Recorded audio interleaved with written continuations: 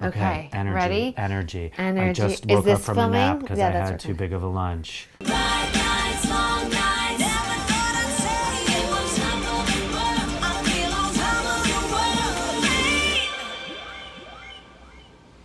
We're back.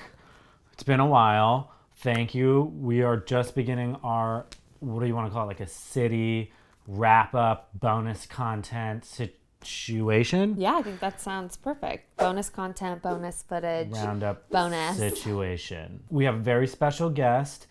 You might remember her from season 2B, episode 1 at Sanctuary Tea. It's Roxy Olin. Woo!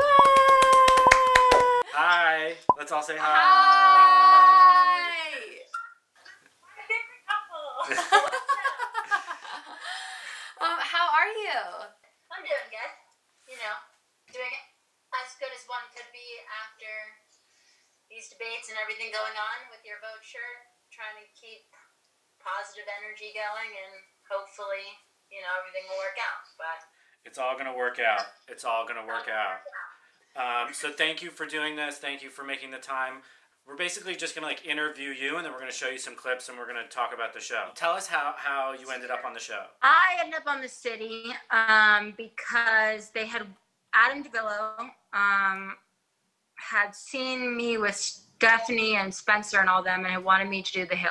And I said to Adam, because he kept coming after me for the Hills, and I said, listen, I can't in my own mind say that this is an okay show for me to do when I know that I'm going to risk my health and like my self-esteem and all this stuff. He said, you'll be working. You'll be really working for a PR firm. You'll be with Whitney. You will not have to drink on this show. You will not have to be exposed like that, but you will have to give your full Roxy attitude. So it was kind of just like the stars aligned. My first time when I saw Whitney that I was like, oh, okay, this is what I'm supposed to be. Yeah, I think that first scene we shot, was that at Sanctuary Tea? Like around the corner from People's Rev? Yeah. I want to design, like that's what I really want to do. And Kelly offered to help me, which is great. It's gonna be fun being here. You're single, right? Totally single. How fun is that to be single? It's so fun. And the boy's a New Yorker. I know Whitney is here and in fashion, which is shocking, but it's great. And Why is it shocking?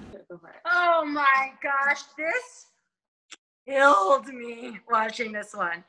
This is one of the only things I'll say. I know this is bad to say, but I felt I was a little set up with this. Talk to us. What happened? Whitney's fashion was way louder than mine. The scene that you'll see with me when I walk into her house, that's me talking. This is it. It's very colorful, but listen, so very Whitney. Is that bedazzled? That was not as much me. And I think that Whitney knows that from knowing me, like that, like, oh, I only wear black. Like that's me putting it on as opposed to when I saw Whitney's house for the first time and I was like, holy shit. Where am I? This is not me. That's real. But not the part about me saying like, she was never into fashion. I don't care about like that stuff. Or I worked for Rachel Zoe. I gave it like that stuff was not real. The real part was once me and Whitney started to like, and you'll see that. I always clowned her for wearing too colorful as now I am. So what can I say? Even though I don't remember so much, like I don't remember watching that and being like really upset with you. So you had thick skin when it came to what she would say about you. Yeah, because I just knew she meant well. And Right. like I knew she really loved me. And she was like here to spice things up on the show. Exactly. We needed her. We needed someone to come spice things up. Take her top off or something. Her top? Like, why are we having her wearing like a baggy shirt? It's just not sexy. I mean, I get that. Ask Kelly first before you say anything, because you don't want to step on anyone's toes. She's like, maybe I do. Kelly's What's passed out. Kelly doing on the patio? Like, this is my opportunity now that Kelly passed out. You know what? I'm just gonna fucking say it. Yeah, she's like, Kelly's chicken. You're like, hey. Hey, Kelly died, so I was thinking maybe I could run the shoot now. She's like, hey, Justin Bobby, tell the chick to take her shirt off. He's like, I'm not Justin fucking Bobby. Anthony Fatucci. Talk to us about Kelly. She was always like I'm gonna fire you, but I like what you're doing. Like, what was up with that? I really think there was a place in me at that age that really liked to press everyone's buttons, to be honest, and see what I could get away with. Just wanted to talk about Miami for a second. The fighting with you guys backstage was beyond a huge embarrassment for me. I don't work with my friends. I never have. I've talked to you about this before.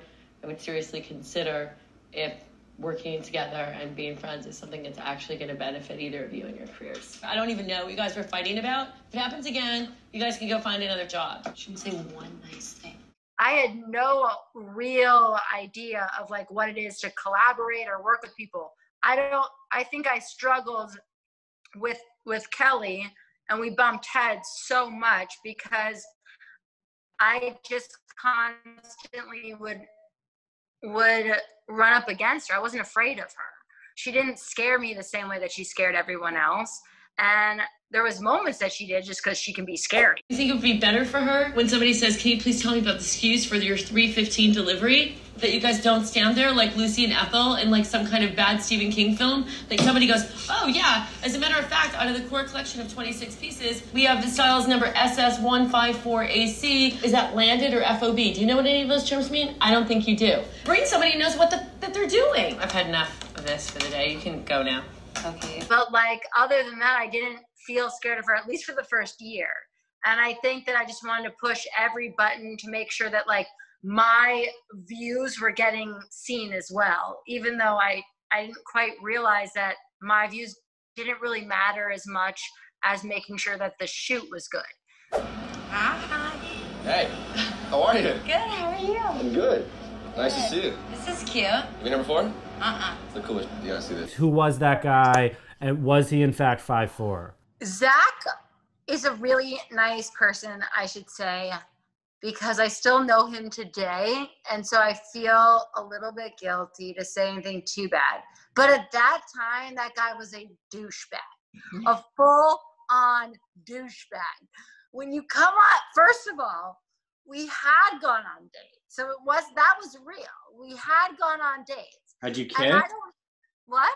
Had you kissed?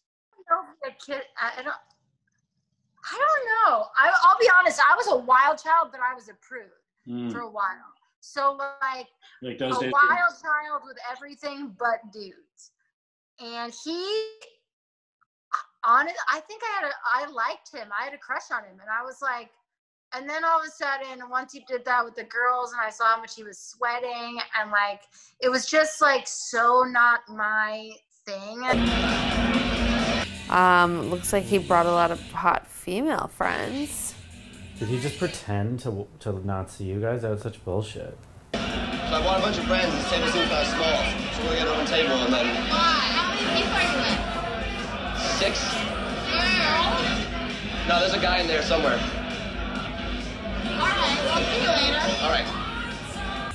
And I think that I was embarrassed because the first guy that I had actually like had feelings kind of for that I was going to let on the show. And then he like humiliated me by bringing all these really hot models. And that was the only guy that I brought on that was actually a guy that I knew. I was going to ask if you talked to him afterwards and like found out the scoop. They had said, bring girls and guys. And I tried to look cool. Is he 5'4"? How tall is he? 5'7". Okay, all right. Similar energy between 5'7" guys and 5'4" guys. No, I think he's actually, I don't know. He's got a lot of freckles. Okay, all right. Well, that Short and freckly, perfect. awful combo for him. My type.